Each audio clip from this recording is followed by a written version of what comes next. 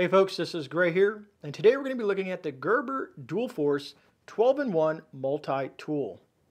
We're going to look at some of the specifications of the unit. We're going to kind of do some testing with it and kind of go generalized of how it looks and what you could use something like this for. Multi-tools are used a lot in everyday carry, and there's a lot of different multi-tools out there. And I carry several different ones because one is none and two is one. So I carry multiple backups when I carry multi-tools. And folks, I have to say this out loud. And the reason why I like to say this is because some people say, well, what do I need a multi-tool for? Once you have a multi-tool, you'll notice that you'll use it for so many different purposes that it will shock you how often that you'll use a multi-tool. Let's get into this Gerber Dual Force multi-tool 12-in-1. Little gadgets on this bad boy, and let's test it out and see how well it does. All right, folks, so let's take a look at this Gerber Dual Force 12-in-1, and to kind of give you a comparison of the size, this is my Leatherman OHT. You can kind of see they're very similar in size. I like the bulkier stuff, the heavier duty stuff, just to kind of give you an idea. And let's open this up so that you can kind of see the length comparison as well in regards to these two devices. So these kind of pop out the front, these fold out, just to kind of give you an idea of the size. And what I do like about this Gerber is the grip. It feels really nice in the hands.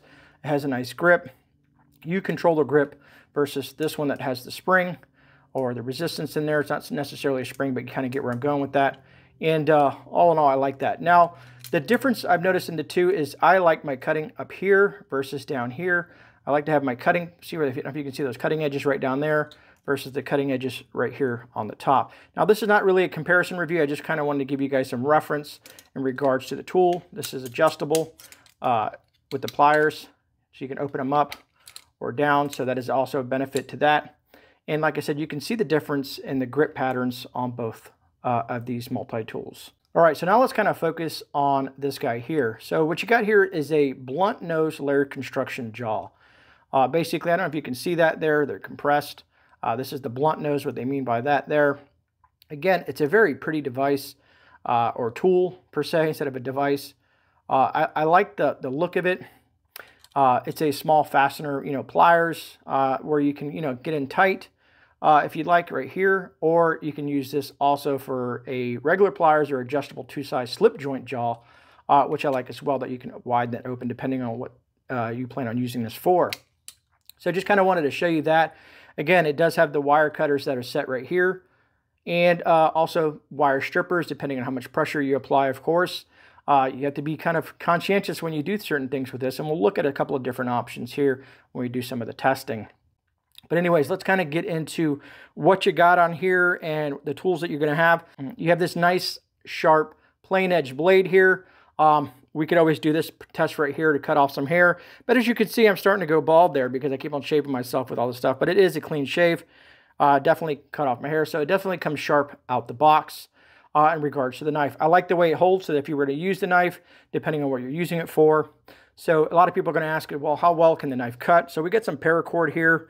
And let me see here. You can kind of see all the different threads inside of the paracord. It has some extra additional stuff in there for fire starting. But, everybody wants to see how well it cuts. As you can see, that's almost like butter when it comes to paracord. So what we'll do is we'll go ahead and double up the paracord here and just try that again to see if it can cut through that as well. And it did a good job, as you can see there. So this thing is very sharp out the box in regards to cutting. Here, this is how you would retract the blade by pushing that button right down there, which is going to release the locking mechanism for that blade. And then let's move over to this side here. This is your saw. And it's a pretty coarse saw, to be honest with you. It does have a nice solid saw on there. So I kind of wanted to do a zoomed up view as I'm cutting this here. So let's go ahead and cut that.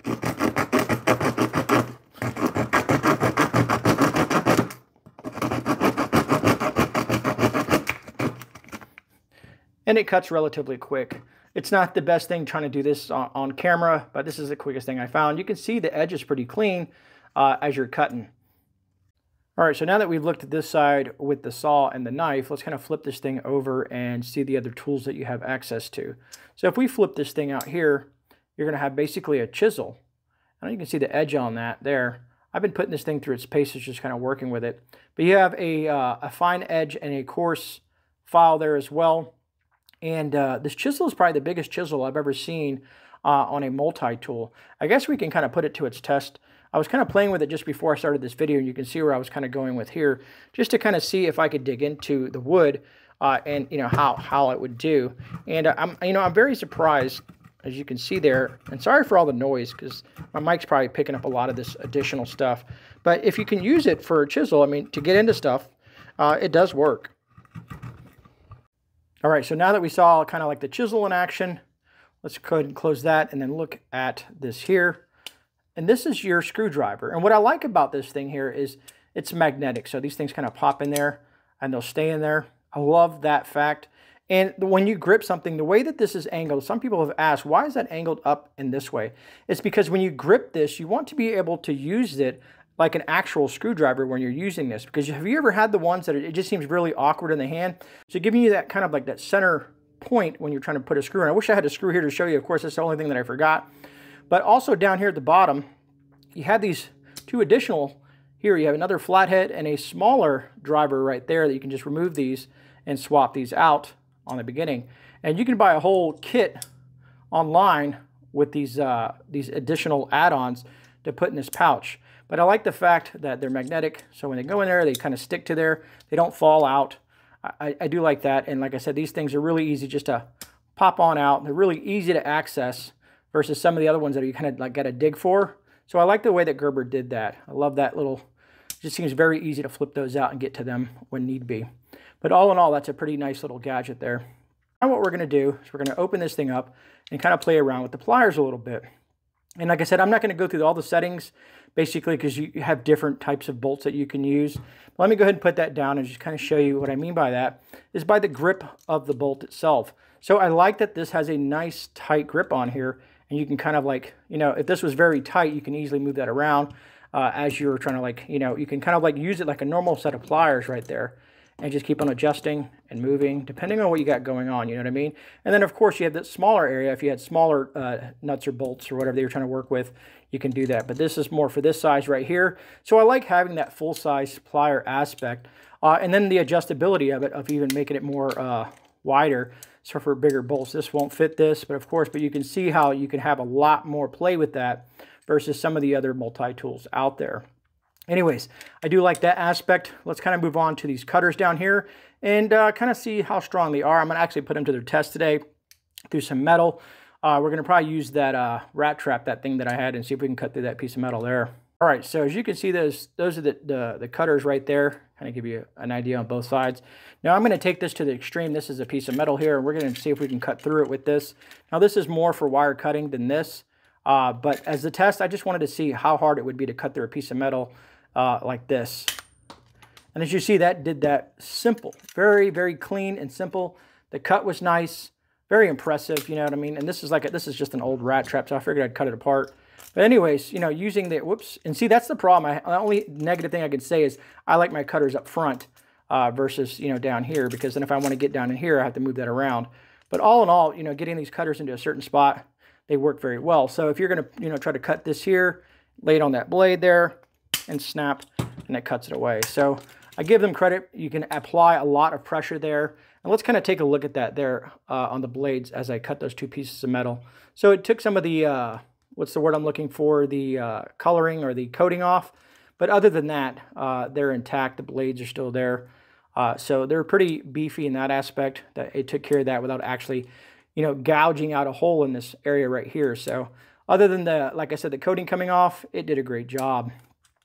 But that's kind of like some of the other things, kind of just doing a brief overview of this unit here. I'm really curious about your guys' thoughts on something like this. Is it too big for you? What do you think about this? For me, it's in a good size, like most multi-tools. I like all the different functions that it has. There's probably a few things that I'm missing in here in regards to like the ruler. I'm thinking the ruler's right here, which this ruler, if I recall correctly, it's an 8-inch ruler or 20 centimeter ruler that you can use for that. And there's probably a couple other little odds and ends that I might be missing on this, but I think I covered most of it. It's a very hefty unit. I like this EDC tool in regards to having a multi-tool, and I think I'm going to start carrying this and using it over the next several months and see how often I use the tools that are on this. And down the road, we'll do a follow-up. And if you guys want, we could always down the road do something like a comparison review. Basically, the Leatherman or any other multi-tool that you guys can think of, I can buy them and do some comparisons side by side in regards to how well they work.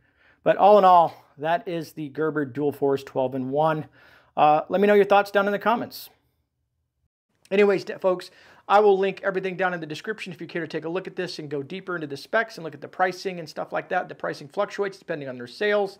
I will put any other additional information down below. I also add a pinned comment. If you got any value out of this video, hit that thumbs up button. Truly appreciate it. And again, if you're new here, please subscribe. Again, we do lots of different things on the channel, from reviews to gardening to long-term food storage to prepper hauls, you name it. We do a little bit of this and a little bit of that. Anything to get you folks ready for what may come down the pipe. Other than that, folks, remember, you are not alone. This is GreyMan. I'm out. I'll see you guys on the rebound. God bless, and thank you again for watching.